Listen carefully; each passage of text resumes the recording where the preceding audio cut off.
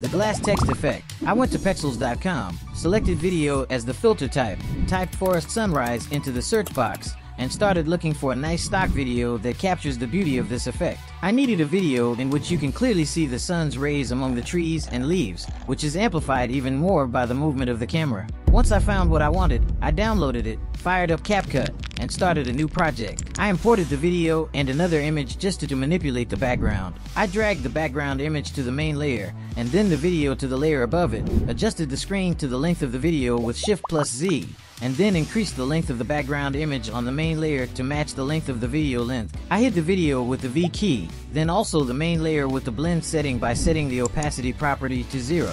I changed the canvas to color and then I selected a blue color. I'll show you why in a moment. Then, I selected the text menu and put the default text on a new layer, increased its length, then rewrote the text to forest. What the?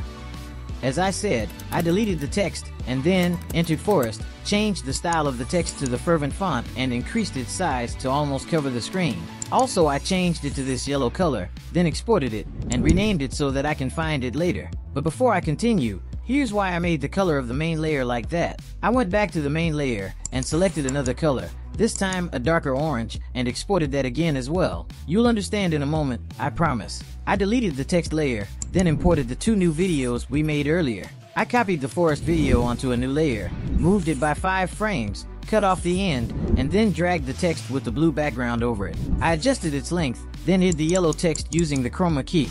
I selected these two new layers and created a compound clip, then chroma key again on it, but now we will make the blue background disappear. But as you can see, if the chroma key is not strong enough, a thin blue stripe may remain on the edges of the text. If I increase the power, it gets better, but it is still visible. If I max it out, it's almost gone. But if there was a blue color in the compound clip, that would also disappear.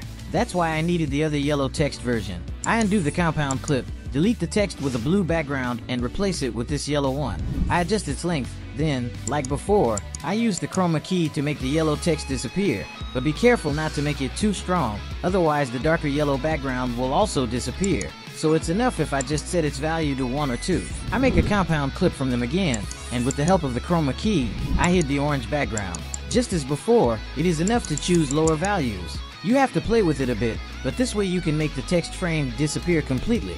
After this, I changed the exposure value on the adjustments tab to make the forest behind the text a little brighter, then duplicate this layer and reduce the exposure value to 0 on the new layer. I go to the mask tab and select the horizontal option, turn it to a little more than 180, and then increase the feather value to make the transition smoother. I adjust the exposure value of the previous layer a little, so that it is more visible, and here is the final result. As you can see, we are also able to create Premiere Pro level effects with Capcut. If you want to see more of this, like and subscribe.